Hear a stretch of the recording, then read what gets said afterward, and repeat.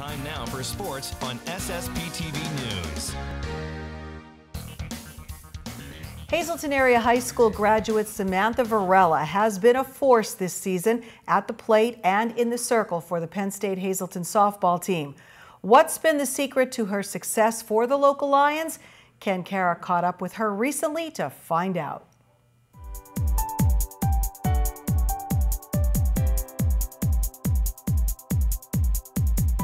Through the magic of television and technology, this segment was taped 2 weeks before you're going to see it, but I'm with Sam Varela, pitcher for Penn State Hazleton, and you're getting ready. You have a game today against the University of Scranton, right? Yes. Right, so I walked in, you were chilling days having a slushie. So the slushie, not necessarily part of the pregame routine, but there is a food that you always eat before you start. It's definitely mac and cheese, but it has to be the Velveeta kind. When did this start and how did this start? This probably started my freshman year, and it was because I had a really good game against SUNY Delhi, and I had back-to-back home runs in the first game, and then the second game I had a grand slam. It's all about the mac and cheese. So it is a superstitious thing at this point. Yes, absolutely. How superstitious are you? I mean, baseball, softball are sports where you can kind of get into those things. Yeah, I'm not really that superstitious. It's just the mac and cheese, pretty much. Something's definitely been working this year. Batting average up, nailing home runs. Every time I seem to look at your stats, it's like 3 hits a game. You said you do feel a difference this year at the plate. What do you think that is? I think it's just because I feel more comfortable, and I've been working a lot in the off season, so that definitely plays a big factor. What'd you do in the off season? I guess it's not team related, or is it team related? We all hit upstairs in the gym, and basically lifting in the off season definitely helped a lot. When you are locked in like that, what does it seem? Does it seem like things slow down? Like, how can you tell that is it just a confidence thing? Yeah, that confidence, and I just feel like really loose. And you said you will remember specific at-bats. Do you remember what's one at-bat that really sticks out in your mind from this year?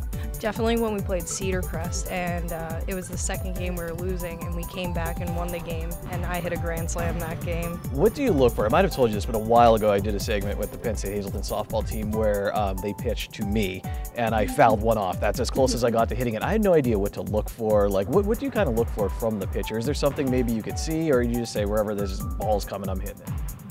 Basically, I just pick out fastballs for the most part, or wherever it's in my location that I like. So you don't mind the pressure or anything like that? You said you were nervous about the interview, but going up there and having the game on the line, you know, trying to hit a grand slam, you don't mind that? No, not at all. Have you always been like that, or did you mature into that?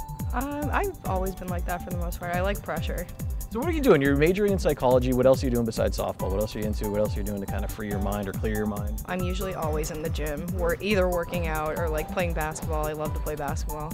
What's the ride going to be like on the way to Scranton? Do you guys chill, or is there music playing? What's it like when you're going to a road? There's music playing, and it's usually like pretty crazy, just to like pump us up. Who gets to pick that? Usually me. How did you end up in that role? Everybody just asked me for the aux, and I'm just like, okay. You have music, I guess? Yeah. I guess good taste in music. Sam, thank you so much for your time. Go enjoy your macaroni and cheese right now.